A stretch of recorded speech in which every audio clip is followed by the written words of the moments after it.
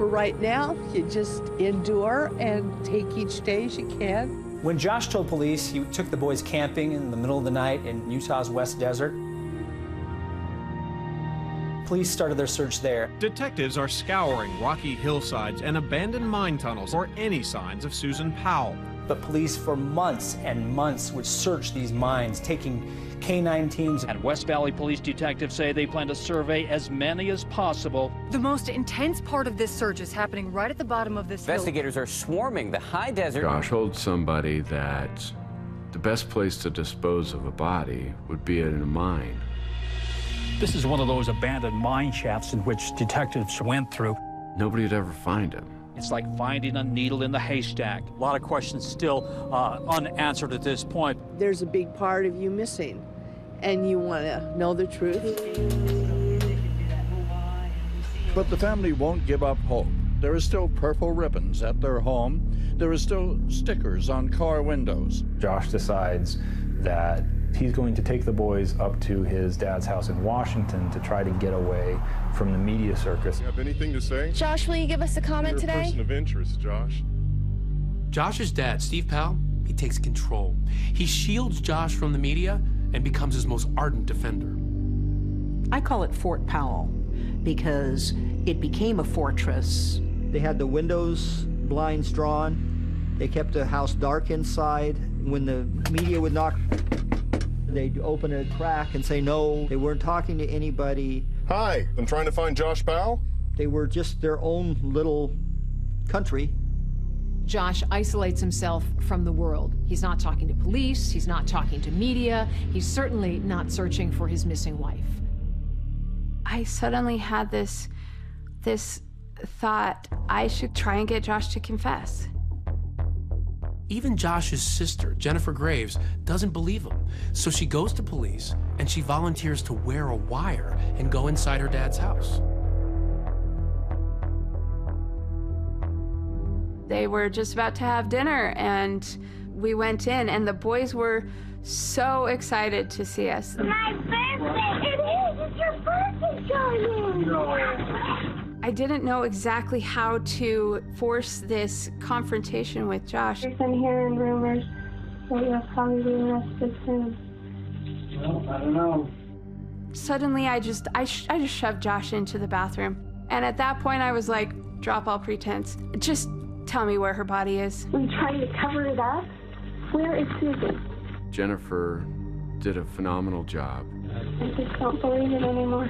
I can see it in your eyes. There's something there. You're wrong.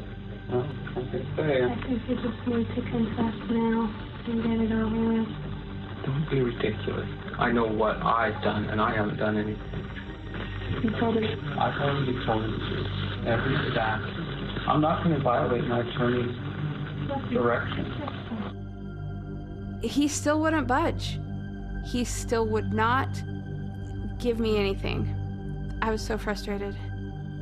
Eventually, Steve kicked Jennifer out of the residence, calling her derogatory names. You are a bitch, is what you are. You talked about your brother and my son that way. I regret not getting the confession, but I don't regret going.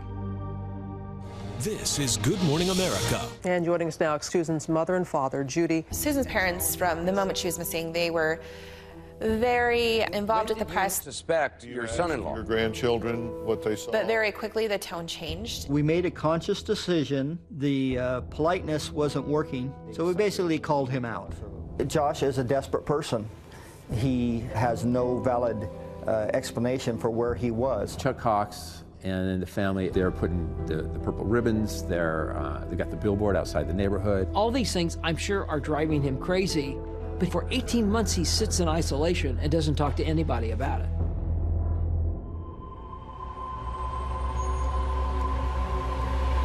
To try to get Josh to talk, we put together the honk and wave. What in the world is a honk and wave?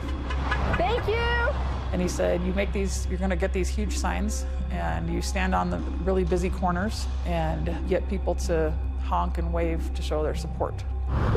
Thank you! It can cause anxiety and disruption in your suspect's mind. People start to do things as the stress tends to build.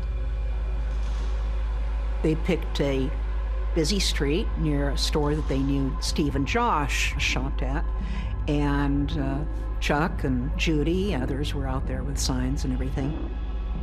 And there were television cameras there. We're not going to stop looking for her no matter how long it takes. They had these shirts with Susan's face. I think it said, "Have you seen me?" And they had some big posters, and they were waving and balloons and handing out flyers to cars as they went by. Steve pulled by, and the next thing I know, he's stomping over towards me. "You can't do this." This is a store that I shop at. The only places where they've passed out flyers about Susan, the only place where they've put up billboards, the only place where they've duct taped flyers to light posts.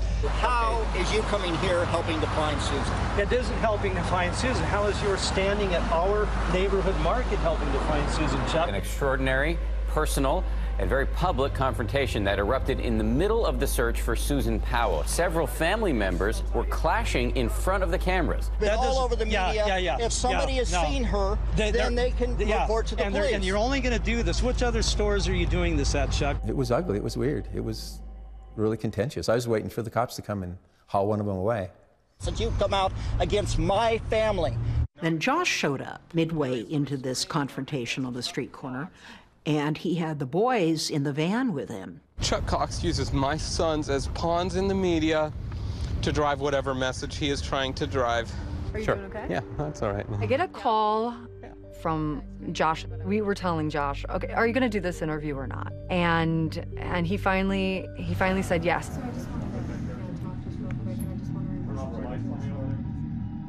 You still love her?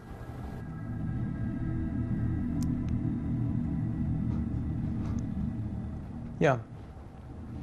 He seemed very distant when I spoke to him. He had a hollow look and a stare that I wondered, is he trying to intimidate me? Josh, did you kill your wife?